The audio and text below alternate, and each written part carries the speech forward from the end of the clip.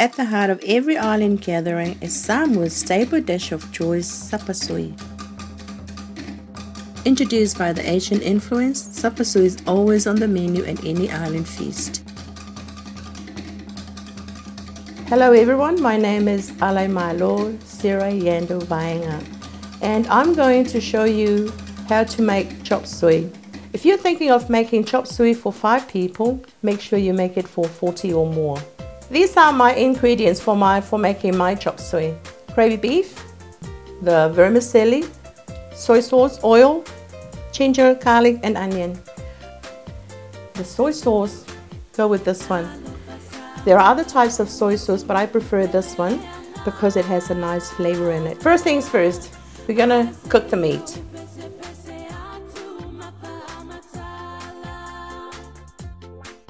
For a nice flavored chop suey, it's got to be dark. My daughters, they love chop suey. This will be a very nice chop suey with lots of meat. It's going to go in the pot and cook it for 15 minutes.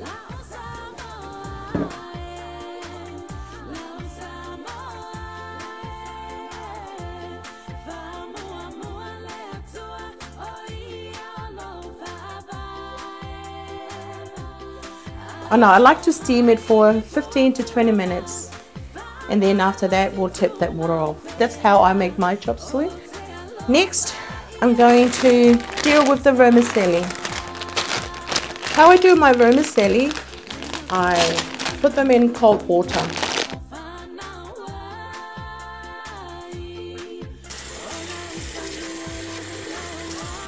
Because if I do it with hot water, my chop suey, it will get overcooked. But if I rinse it or soak it with cold water, it will bring out that texture that I want. It's going to stand there until it's ready to go in. I don't have a masher, I'm going to do the garlic.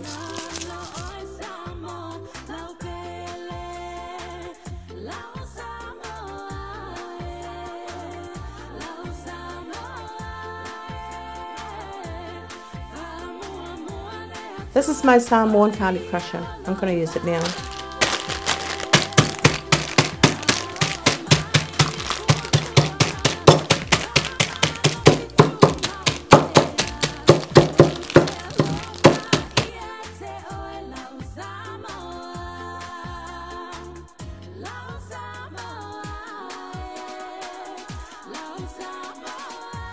Crushing the ginger using my Samoan crusher here, and then I finish the job with the knife.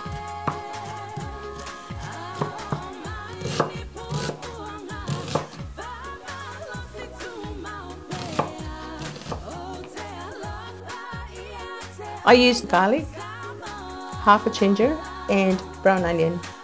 Okay, over to the vermicelli. I need to chop them up. What I do, I just use a pair of scissors to shorten them, otherwise they come out with like long strings.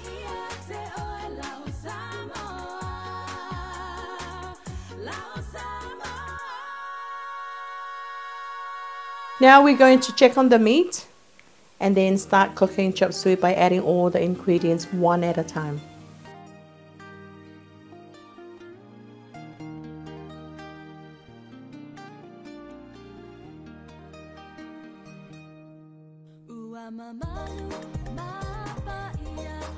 The meat's cooked, I'm going to tip out the remaining water.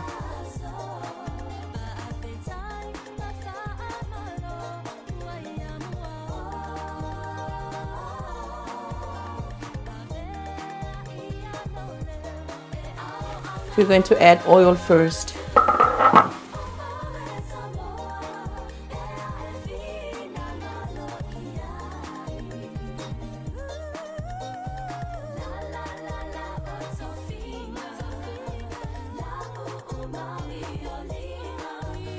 Just add just a handful of brown onion. Throw it in, give it a stir. You can smell it, and then next you just throw in your crushed garlic from your Samoan crusher.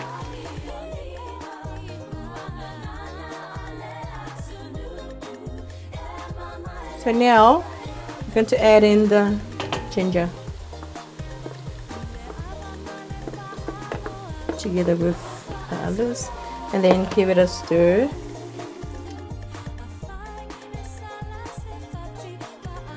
Cooking the meat with the garlic, onion and ginger brings out the flavor of the real chop suey. You know, leave it for about 5 more minutes, and then, you know, it's all cooking at the same time.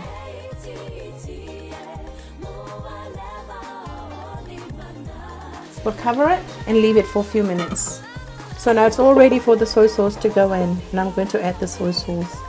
You just add enough soy sauce to cover the meat, and then just leave it for a few minutes.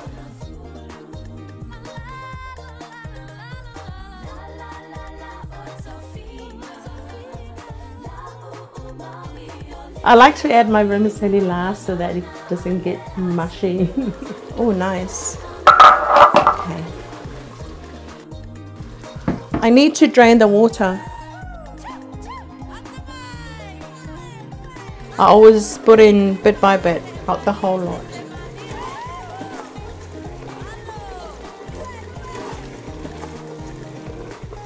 Put a little bit in and stir it. Keep on stirring while adding small portions of vermicelli to the mixture here. So here's the last portion of the vermicelli added to the mixture. All done. And keep stirring so that the bottom doesn't get burned, you know, and keep checking for the brown, you know, the brown color of the soy sauce if it's there. Looks like I've added enough soy sauce. It's looking good. But you need to keep on stirring until all the vermicelli turns brown. So I'm just going to go add a little bit of water because it's looking really thick here, but you need to add water. Careful that your chop suey doesn't turn watery like into a soup. So you add and stir, add and stir. Leave it to cook.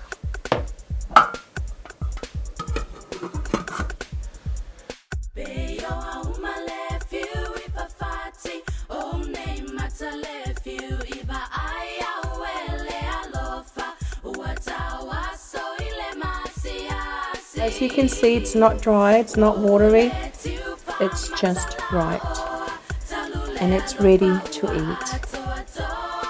This is my chop suey. I served it with rice, but you can also have it with taro, green bananas, potato salad, or even bread. Paftai lava, tofa, soy fua, so that it doesn't get mushy.